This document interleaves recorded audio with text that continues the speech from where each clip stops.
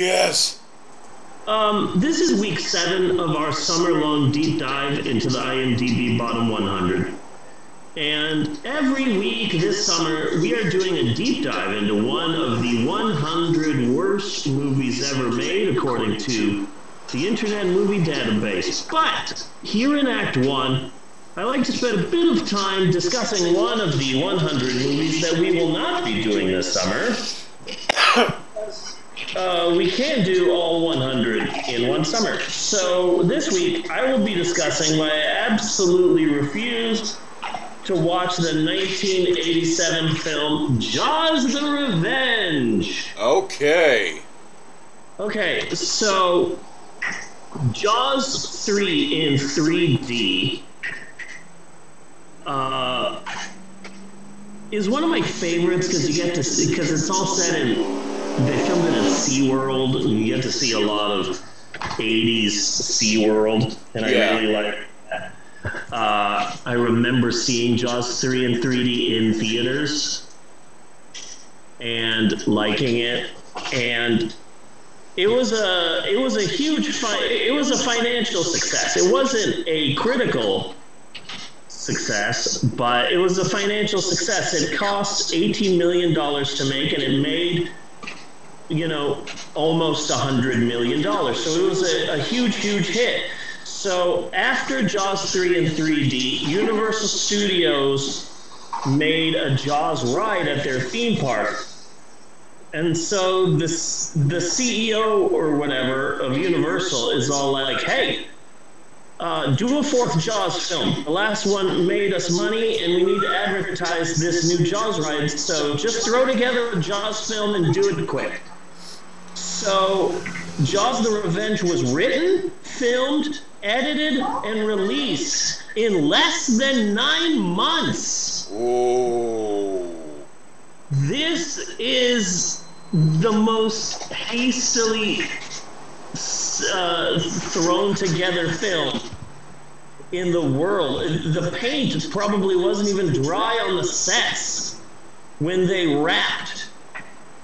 It's such a hastily thrown together piece of shit with a dumbass plot, and like the wife of the guy from the first film, the hero, goes to the Bahamas, but the shark follows. Oh. Because this shark is even in like, this is warm waters, and we don't have sharks in warm waters. So sharks won't come here. That's probably why the wife has moved to this area. But what? A shark is here? Yes, because this shark is out for revenge against the people who killed the shark in the first Jaws movie, or whatever. It's ridiculous. It's like Jaws, the first film, and then Jaws 2 is, shit, let's just make a second one. Jaws 3 is fun, and Jaws 4 is their attempt to turn Jaws into a Jason-type slasher franchise. Yes. And it's a horrible film, and I've seen it before, and I just absolutely hate it.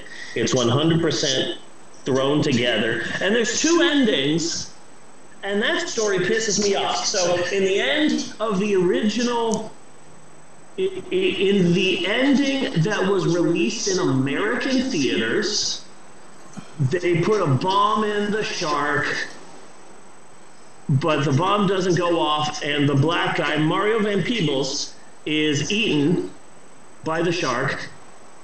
And so then the woman stabs the shark with the penis of the boat.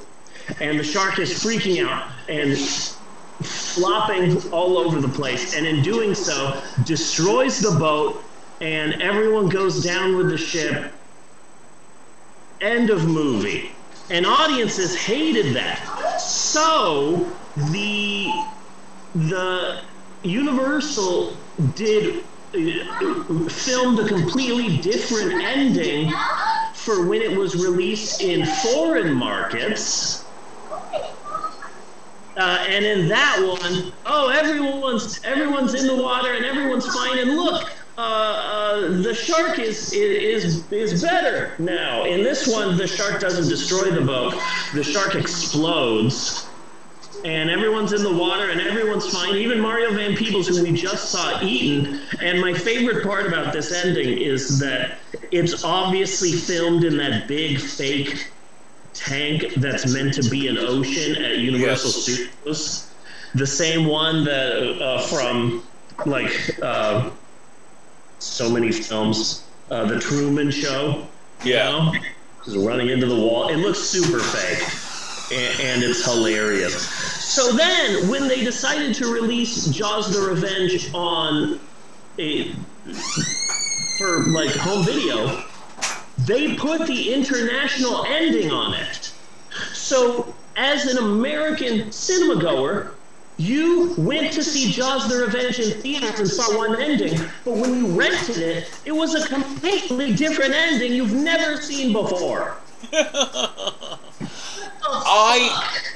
I liked the ending where when the shark was finally about to destroy the Brody family, put in a quick emergency call to his therapist and realized that he was just acting out due to earlier childhood trauma.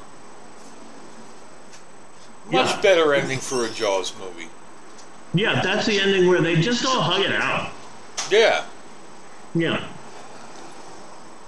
They just give that shark a big old hug.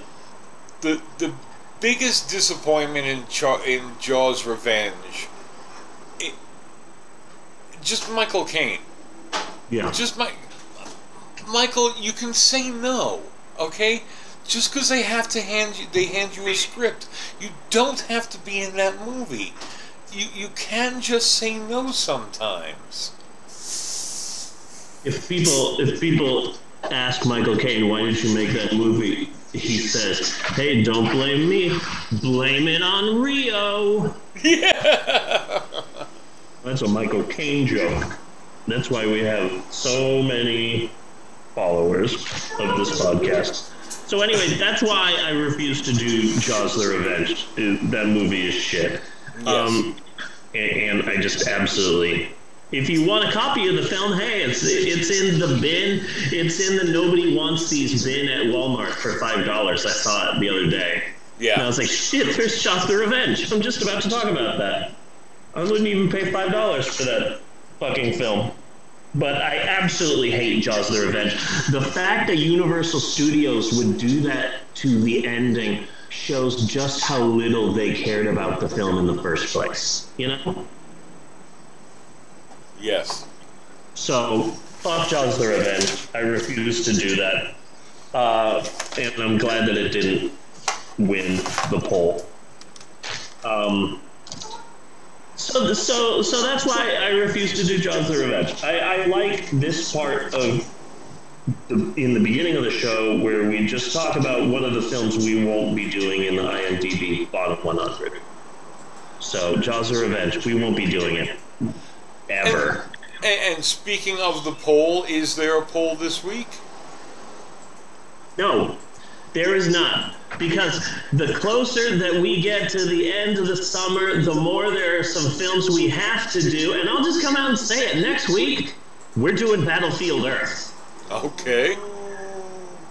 It's gonna suck, but we gotta do Battlefield Earth. We have to. We have to do Battlefield Earth. We have 100. to do Battlefield Earth, but I've seen Battlefield Earth before. It's not as bad as the shit we've been watching. Yeah? Yeah. I've watched it Don't once. get me wrong, not a good movie. You know, but it's not Slender Man. This week's movie sucks. So bad. I appreciate that they gave Stevie Wonder a chance to try cinematography, but it did go about as expected. Wow, I've never seen a horror movie where 4 teens summon something evil and that something starts hunting them down. What a unique premise. Yeah. Never before done in the history of cinema. Yeah. It's like the screenwriters just